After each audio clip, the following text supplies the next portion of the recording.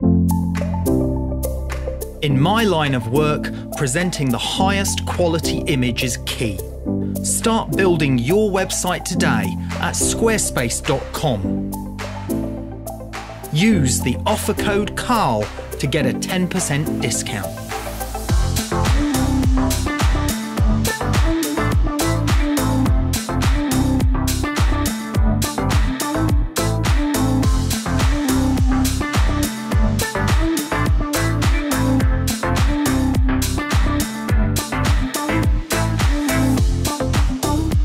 I'm Karl Taylor, and this is my Squarespace.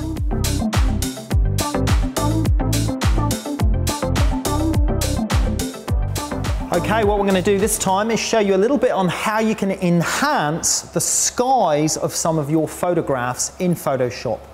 Now, I'm going to use a really simple technique to make the sky in this image, which is a nice dramatic sky anyway, but I'm going to make it a little bit more dramatic.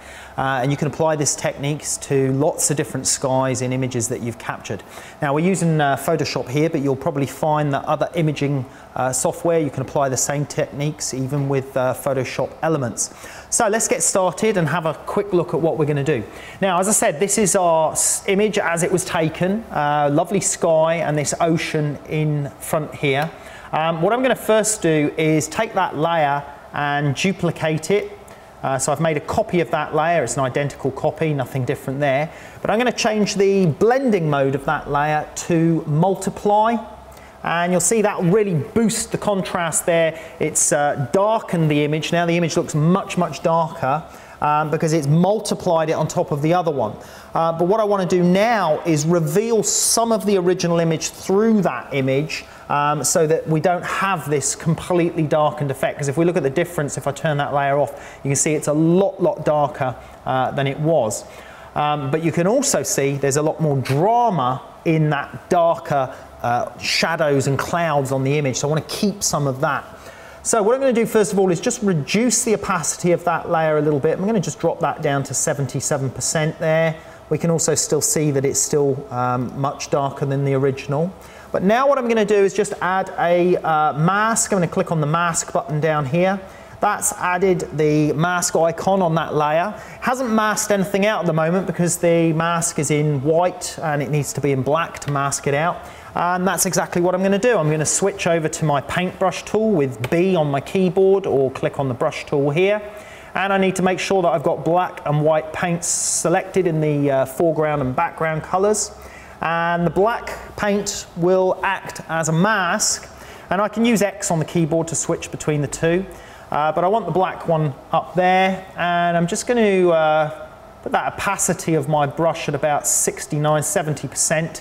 And I'm going to start to paint back the image below because I'm using the mask to mask out our multiply layer.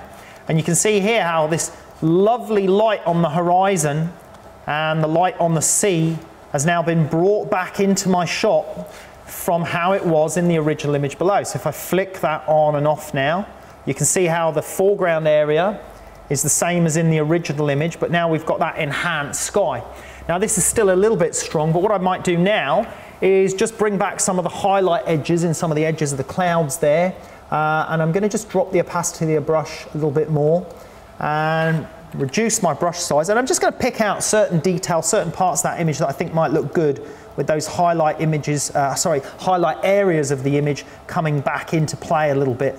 And I'd kind of dapple this around a little bit. Don't sort of be too specific about where you put it. Just test certain areas and bring out bits that you think might enhance the shot. And what I'm doing is I'm looking for bits that might boost the sort of overall contrast to that sky for me to create that real drama and that richness of tone and light in the sky. And you see, even that has worked really nicely. Now, if I've overdone that a little bit, I can just switch to X again to change my color in my palette to white. And then I can paint back and it'll take it back to what it was with the multiply layer previously. If you want to have a look at what you've affected on the mask, I can hold my Alt key down, click on the mask, and there you can see what I've masked out of the shot. So let's just put that back as it was. Now we can see we've created a really stunning, dramatic sky. And if I flick the image on and off, that's the original image. And now with that added drama of the sky, it looks a lot more enhanced. And I can still mess around with the opacity if I think it's a little bit too strong or not strong enough. But overall, I think that's a pretty good result for just a quick 5-minute job in Photoshop. Really boosted the drama of that shot, really added that impact on your sky.